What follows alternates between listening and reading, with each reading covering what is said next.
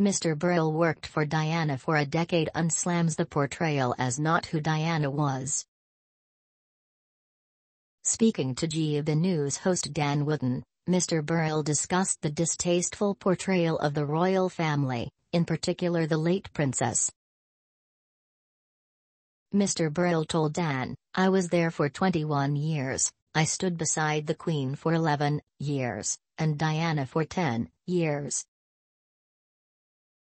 These are my years, the years which I witnessed, and I'm finding it very difficult to find anything truthful in this series."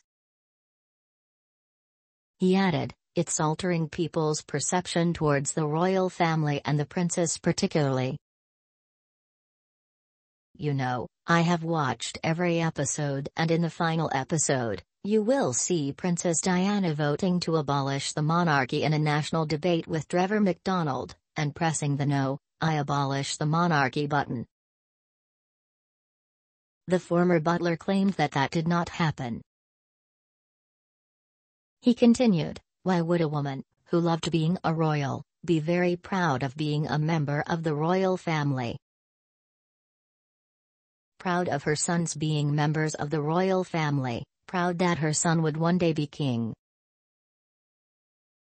Why would she want to tear down that institution? It doesn't make any sense. That is not true. That is not who Diana was. Diana was a very keen supporter of the royal family." Season 5 of The Crown was released 1 week ago, on November 9.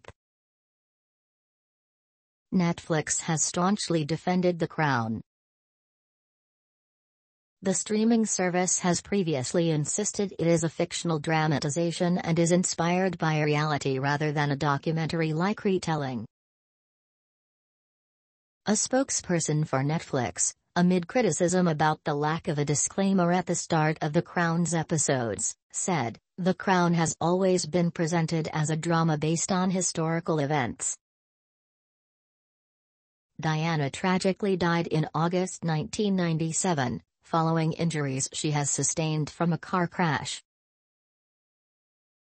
Diana's sons, William and Harry, were only 15 and 12 at the time of their mother's death.